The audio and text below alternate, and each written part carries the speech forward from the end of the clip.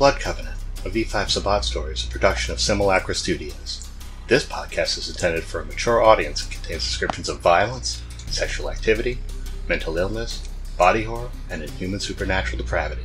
If you are not comfortable with what you hear, please feel free to skip ahead or stop listening. If you'd like to support the show, please visit patreon.com/Simulacra Studios. Let the great change begin.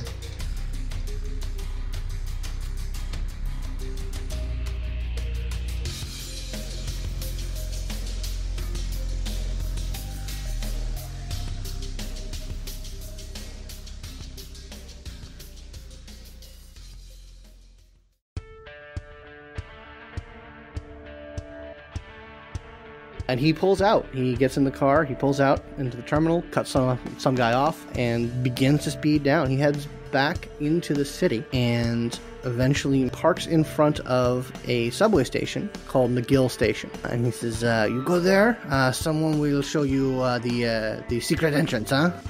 Thanks, Willie. All right. Thank you, Willie. Have a lovely evening, Willem. He'll squeeze himself out of the van and then take a long assess around the area. It's very cold. It's a little bit below freezing. But much like in New York, it's very dry. When the wind blows, it even through your dead flesh, it cuts a chill, like kind of like a little sharp knife.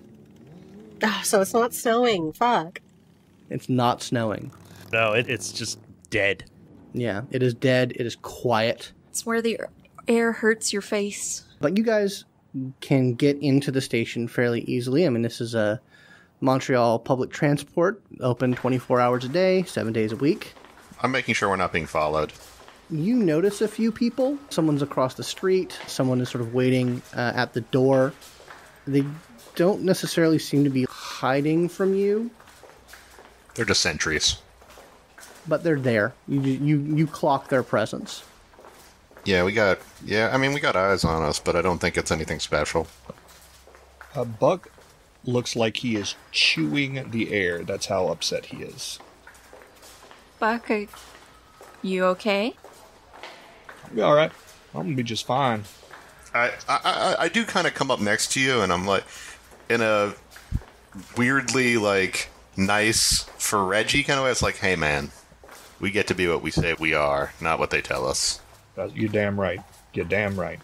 And that's what I intend to be. But I will say this. You will become something different. That's the point. And you'll feel better once this is all over. My sire was a living hive of insects. Yeah, I get what I'll become. You don't necessarily have to be that. No interest. He just shakes his head, like, says under his breath, like, Tzimisce, and then walks off. I'm with you, man. I thought it was fucking stupid, too. So you guys head into the station. And it's well after 1 a.m. now. It is very empty. There's not a lot of people. There's people who work here. There's some janitorial staff. There's some people watching the turnstiles to go into the subway. But there's not a lot of people here. Yeah, we look like the most motley crew that would ever motley. Oh yeah, you guys look like the fucking Addams Family just walked into, or the Munsters. Munsters, they've got Marianne. It's not too hard to spot the very ratty looking young man who's sitting, leaning up against a wall, the guitar case, and he's just sort of absent-mindedly plucking the strings of his very old, very busted looking guitar.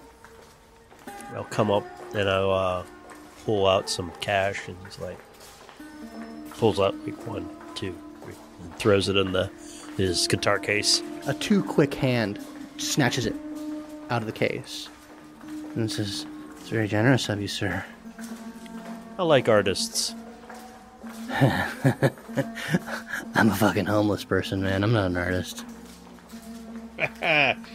Yeah. See, what's that you said? We get to be who we say we are. I like you, man. Anyway, you guys, I don't recognize you guys. You guys from out of town? Mm-hmm. That we are. Alright. Cool. Well, I'm gonna open this door for you, and if you're not supposed to be here, you're gonna get turned inside out, right? Understood. That's what we would expect, yep.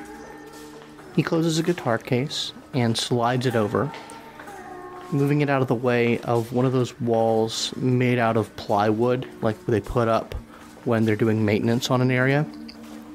And he just takes his fist, slams the wall 3 times, and the door swings in. And he says, "Come on, guys, make it quick. We don't like too many eyes on this." I'll go in first. I'm gonna tug on Leon's. Just, he says he's not an artist, but he's got a flair for the theatrics. Notice that. Yep, slip on through.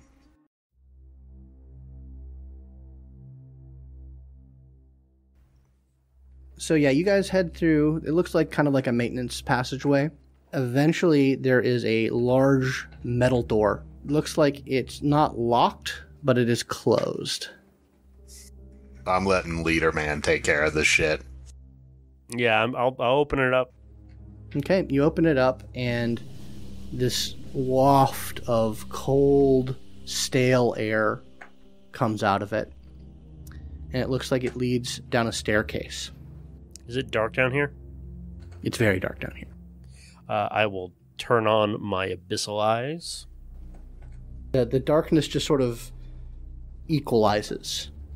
It doesn't go away, but you sort of see sort of the shades of monochromatic darkness that allows you to navigate the darkness. It's not entirely dark. There's like a flickering fluorescent bulb that barely gives off any light. So the rest of you can see the staircase down. So eventually the staircase heads down and the architecture changes. It is what you would expect in a cathedral. Large marble buttresses, echoing passageways, Gothic sconces and other flourishes. The noises of your footsteps just careen against the large stone expanses. And eventually you sort of make your way into this large kind of entry hall. And you haven't seen anyone yet. Reggie, you see it first. In one of the large arches, there is something sort of perched up in the ceiling. It's big. Not so much massive, but it just takes up a lot of space. Leon, when you see Reggie's eyes go up, you're able to look out and you see it in this terrible, like, monochromatic relief. The rest of you see when the first leg comes down. It's like it was holding itself up in the ceiling by pressing on the walls.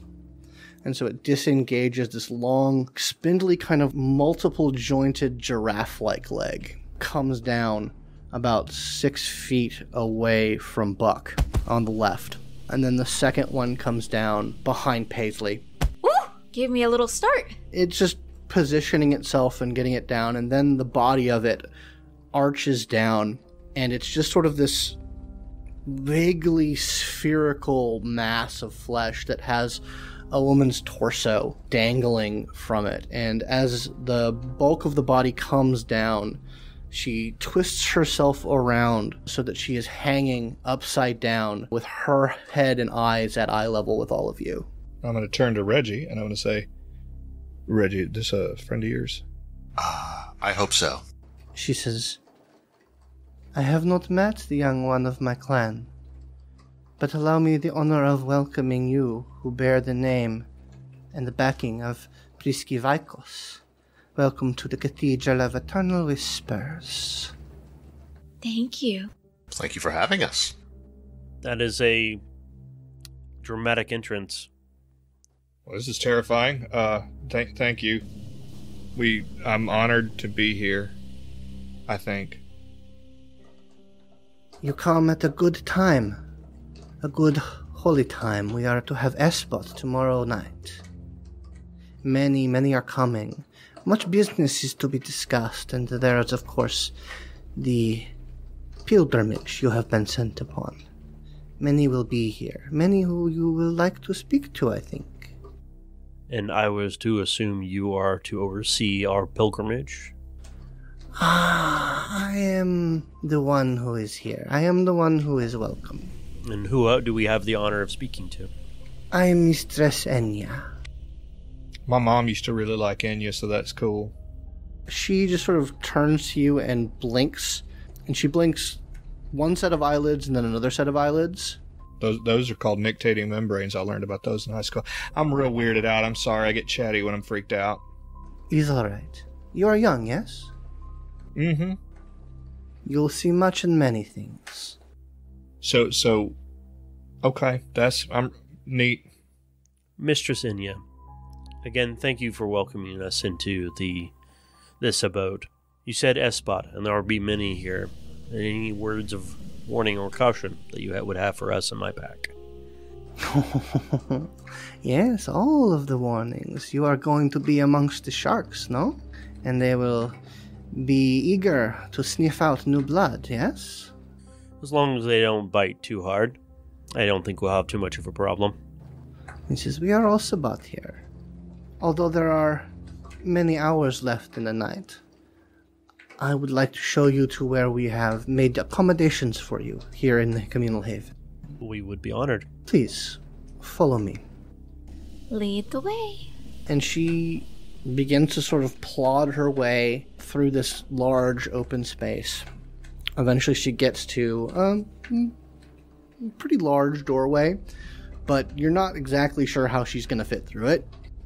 She just sort of manipulates one of her legs so that it just sort of snakes in, and then the second one, and then she starts to pull herself through the door as, like, apparently there's not a lot of bones in that central mass, so she just sort of squeezes herself through the door. Layla's mouth has, like, kind of just been, like, ajar a little bit ever since she crawled down, like, the world's grossest spider. And, like, when she does that, Layla's eyebrows just go up, like, oh, God, no. That is... Reggie's face is pretty set. I mean, he's definitely not used to this yet. Like, nothing this is the weirdest thing. This is still a lot. Leon is like, in his head is just like, God damn it, Tzimisce. Fucking just... Reggie, is that what you're going to turn into, man? Not if I can help. Is it like puberty? I think it's more of I think Mistress Enya desired to be that form, so she was that form. Hey, you know what? Right on. That does not freak me out less, but okay. Many like to experiment with what they look like in the most extreme variety. I've met a few. It's not polite to talk about our hostess right behind her. Yeah, she probably has a lot of ears.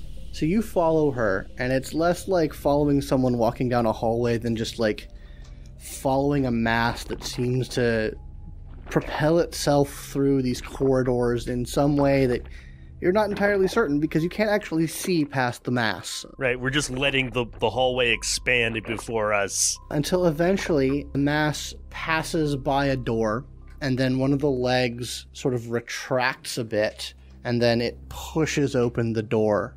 Thank you. He'll go in. The room is about 15 foot by 15 foot. It's not huge. There are sort of military-style cots that have been laid out, about a dozen of them. There's some foot lockers, some dressers. Good thing I brought my sheets. It seems very much like a place where out-of-towners, this isn't anyone's permanent home. And there is a small, fairly unadorned looking altar in the back of the room. There's sort of a shuffling sound, sort of a squelching. You think you might hear a couple of bones break. And eventually her torso just sort of appears sideways in the door. And she says, "This is where you will be staying while you are with us. Of course, you are free to find haven in the city, if you so desire. But there is territory to be concerned with. Here you are accorded a place." Well, thank you very much. Merci. And we deeply appreciate it. I will speak to others tomorrow evening about... Yes, many will be coming. Many will come. Territory is important, especially if we do not know how long we will be in Montreal. Yes, yes. Do you need anything? Anything I can provide? He looks to everyone else, like, just to look to see if you have anything. No. I think I'll be all right. Nothing. No, thank you, but I look forward to tomorrow night. Yeah, I think everything's great, and we really appreciate everything. That we're good, thank you. I do so like a polite young man. Yes, ma'am. And she cracks a smile, by which I mean the skin at her edges of her mouth cracks open and extends in a smile that goes from ear to ear. I pull his shirt a little like, ooh, she likes you. Okay. And then her torso just sort of wrenches itself out of the doorway, and then you just hear the moving away sounds of terrible locomotion. There's a door, right? There's a door, yeah. I shut the door. He goes over and picks a cot and sits down on it.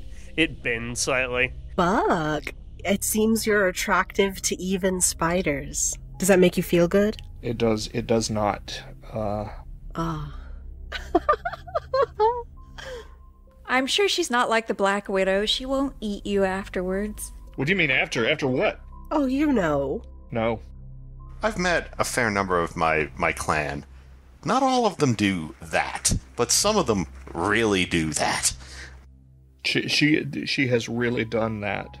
And I just don't understand the motivation to make life more difficult for yourself. Just getting places? I don't understand that instinct. Maybe she could climb better. It's not about making it more efficient or easier. It's about Aesthetics. knowing different. At least that's how it's been explained to me by a few Tzimisce. I'm sure she can slide herself right out of that thing whenever she wants to and just get a pair of regular legs. She just doesn't feel like it, I guess. To be fair, I can't do the things she can physically do, nor would I want to, but if I had that power, I would be tempted to, maybe. Really? I haven't really had much time to really think about. I don't think I'd choose a spider. He stands back up and he kind of walks over to you, and there's that distinct physical difference between you and him, and he's like, sometimes I wonder what it's like to be short. I've never been short. I don't think I'd like it, but if I had the power to be short for a period of time... Would you like me to make you short? No. This dude is over here like, if I had the power to be short, I'd be short. And I'm thinking, yeah, but if you had the power to be a spider, you'd do that? Not necessarily. What I'm saying is there's correlation. I don't see it, boss. I see it. It makes sense. I think that's why we're here. It's just what she wants to do, and if she finds it lovely and if she enjoys what she looks like, then more power to her. I honestly, if I had that power, though, I'd go more for a butterfly. Now that I've said it, I don't want to think about what that would have to look like. I mean, I don't... Do you want a proboscis? Like, that seems like a very... That's how you get a proboscis right there. I guess having an unfurling mouth straw would be very useful if you, just were out on the go, but... I mean, for a grab-and-go juice box, I think that might be nice, but I was more thinking about the wings, because then I wouldn't have to go in a plane anywhere. You would never have to worry about a Capri Sun again. Just get right in there. Jesus. Good God, I love this. I probably picked up a map of Montreal as we exited the terminal, and it's probably one of those big ones where it looks like a little pamphlet, but then it unfolds until it's like a blanket. Yeah, like a big tourist map, yeah. Yeah, I'm gonna start opening mine of that, because I'm like, where the fuck are we? Do you see Spider Cave on there somewhere? Let me see. No, because it's mostly in French. Oh wait, I mean, I've been here before, and I've researched the language a little bit. Here, I can show you where we are. I can read French. It's fine. How do you say Spider Cave in French? Grotte d'Aragne. I'm assuming all of you want better accommodations outside of our host's abode. This is fine. And of course, the clan has an amazing propensity for hospitality, so we'll be well taken care of while we're under this roof. So we don't... it may not be the most... I am at a loss for words. I am still thinking about that butterfly. It's okay, Payslee. Center yourself. Looking at the map, you are definitely in downtown. Like, you find that station, that subway station. You're sort of in the heart of downtown. There's a lot of shopping areas, a lot of churches. There's no, correspondence to any sort of mortal building where you are. You're obviously under the ground, but looking at the map, you actually specifically realize there's absolutely nothing to indicate that this place is here. There's no mortal correspondence to where you are, but you have a general idea of where you are in the city. We can go shopping. We can go, see the town. We have time. Well, something I want to make clear to all of you is when we talk to Espot, again, we don't know how long we're going to be here. So we need to be cordial, but we also need to be strong. I don't want them thinking we are weak on both a mental, physical, or spiritual level. Okay. What's your plan? No, I won't know until I see who I'm up against. We are up against. Because I bet, if Reggie is correct, that they have taken some of ours and brought them here for their machinations, that some of the packs are going to be in on poking at us, prodding us, pulling us apart, seeing what happens. And again, if anybody needs some time to decompress and to reflect before anything major happens, if you need time to distress, you are of course welcome to come to me, and we'll just crack open the good book and we'll soothe ourselves. Well, thank you. Oh, my love. Maybe not right now. Maybe that's like a before day rest sort of thing. Yeah, that's what I meant. That puts me at... She pauses and then squints. That puts me at ease right before bed, but it's not that time. No, it's not that time. We can definitely go out if you would like to. No. We'll slot it in for later, my love, my darling. We need to find a hunting ground. Oh, dang! We should have asked Enya. That's why we need to understand who we're dealing with, because if their territory is very important, we are going to have to figure out where we can and cannot feed. Which one of us is going to draw straws to ask Enya? Ductus. Always Ductus. Always Ductus. I feel like that's good. I don't mind. I'm going to be probably glad handing a lot of individuals tomorrow. And I bet some of the packs are going to want to talk to all of you. You, after all, we've been sitting here by Prisky Vajgos. So, bit of an issue.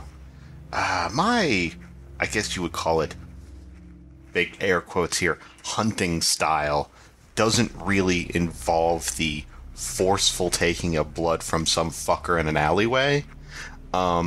It's usually I sneak around and, loot them up real good and then just take what I need and then go. I don't really have... Me and you can go do something together. I'll show you how I do it. It's very easy. Me, you, it'll be great. Okay.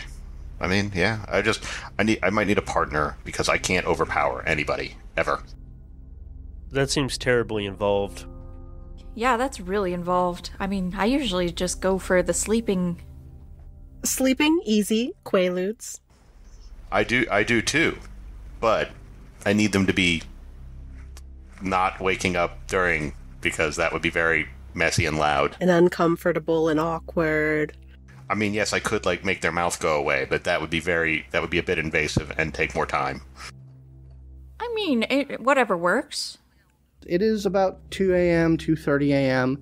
You guys maybe have about 3 or so hours before dawn. So, what do you guys want to do tonight? I would leave the room and walk around. He wants to see the layout of this place, get to understand sort of the ins and outs. He doesn't want to be beholden to someone else guiding him all the time. This place is labyrinthine. There are many tunnels, there are many passageways, there are many little rooms here and there. There's this big central kind of cathedral space that is very much laid out like a Catholic church. Is anyone else going with him, or is it just... Yeah, I was going to go walk around with him because I didn't want to... I mean, I'm, paranoid as all get out, so of course I'd want to, by my own conviction, always have an exit strategy. I want to know how to get out of here. I think Buck is probably going to sort of sequester himself off from everybody and sort of put his baseball cap down over his face as if he is sleeping, but he is continuing to fume. But before I do leave the room, I do put that novel right next to you. I don't say anything and I just walk away. So, Payslee and Layla, what are you guys doing? I am making my bed. I am getting out my sheets from my luggage and getting out my comforter. And I have a little string of fairy lights and like my little name in craft foam, and I'm tagging that up against my little bunk. So Payslee is setting up her space. What about Layla? What's Layla up to? Layla wants to go hunting with Reggie because he expressed, I guess, discomfort with hunting in an unfamiliar place like that if he can't overpower people. So I want to go hunting with Reg. At the moment, so the three of you are exploring this underground area then? Yeah. So I'm going to go with them. Leon, you recognize enough of the bona fides. You think this place at one point was either a church or some sort of church property, because there seems to be like, you're pretty sure that's a baptismal font. Like, you see sort of like proper Catholic, like, if it's anything, you think it's a mausoleum of some sort. Yeah, so it actually was buried into the ground or near the ground at some point. Apparently, the Sabbat had at one point, or still has, their fingers in the city deep enough to just basically create and then bury this place. The city literally swallowed this place up. Mm-hmm. But beyond the central church area, it is a labyrinth. There are passageways that go every which way. There are a bunch of dead ends. There's like, you come upon this one fairly large sort of arching pathway that is just completely bricked up and like concrete poured over the front of it. Interesting. And every so often you come upon a doorway that leads to a set of staircases, and it seems like there are actually dozens of exits that lead out into Montreal at various places. There's actually a sort of, it's called the Underground. It is miles upon miles of tunnels and underground shopping spaces and maintenance tunnels and just places where you are more than certain the Sabbat fucking rule these underground areas. Like, this is the playground where the Sabbat can let its freak flag fly once it gets late enough. But yeah, so you find dozens of exits, dozens of little rooms. Occasionally you pass another Canite, unless you want to strike up any conversation with anybody. Everyone seems to be going on their business. He's not going to interfere with anyone just yet. But yeah, you guys, you have Layla's map, which you can start to correspond to, like, oh, well, here's the shopping center. If we go up here one, then there's like a bunch of nightclubs on the street. We got a Sharpie just marking the tunnels. He actually looks at you and goes, I wouldn't do that. Yeah, we shouldn't do that. Let's do a couple different ones. And I mark other places as well. Just random places like, you should never do that. Okay. Just memorize it with your big boy brain. It seems like from this place you can get damn near anywhere in sort of the heart of Montreal. Like, there's places in the outskirts that the underground isn't connected to, and the Haven is only so big, but you can get to places where you can get to places fairly easily from this place. That probably takes them like 2 hours or something like that. Yeah, it takes you a good while to explore. At one point, you come upon a room that has maybe 30 above ground stone caskets. They're built into the floor, the heavy stone lids. You'll actually go into that room, and as long as no one's there or it doesn't seem to be absolutely the property of someone else, he's going to noodle around. Leon, that looks like a bedroom. This place used to be an actual mausoleum. This is probably strictly for the dead. Do you think? Layla has a pretty deep appreciation for this sort of thing because the compound that she grew up on has had a lot of like underground spaces. And so she's just like very impressed with this. Like, this is nice. It's a lot more elaborate than what she was used to. Like, the temple space in her compound was beautiful like this. But the rest of it was a little plain. But this is all beautiful. And so she's just like, maybe it's a Catholic thing. Yeah, it's very Catholic. So Payslee, once Payslee gets her space all set up, which takes a little bit, but what would she be doing after that? Hey, Buck. Do you smoke? I used to, back when my lungs worked. Why? Or do you have a pack on you? I don't. Is there something specific else I can help you with? Do you smoke, Payslee? No, I was actually wanting to do a craft project, but it's okay. Well, I might have something else. What kind of craft project are you trying to do? Oh, I was wanting to do like one of those things where you take a cigarette box and people who like to smoke will, you take out a cigarette. Well, what I wanted to do is I wanted to take my favorite Bible passages and I wanted to write them down on kind of like cigarette-sized pieces of paper, roll them up and put them in there, and that way you can give it to somebody who smokes, and instead of pulling out a cigarette, they'll pull out something, inspirational instead, and maybe that will, have them stop. But I realized that that's kind of a weird idea since none of us breathe. Sister Payslee, you are a goddamn marshmallow, and I adore you. Thank you. That said, that's just about one of the most evil things I've ever heard anybody say they were going to do.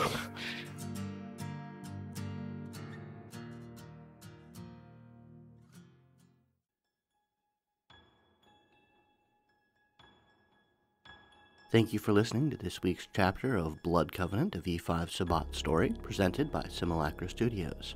Simulacra Studios is an entirely listener-supported podcast. If you'd like to support the show, please visit our Patreon at patreon.com/Simulacra Studios. Patrons can listen to the entirety of Season 1 right now, in addition to gaining access to our private Discord server, where you can chat with the cast and crew of all Simulacra Studios productions. Again, thank you for listening, and we'll see you next week.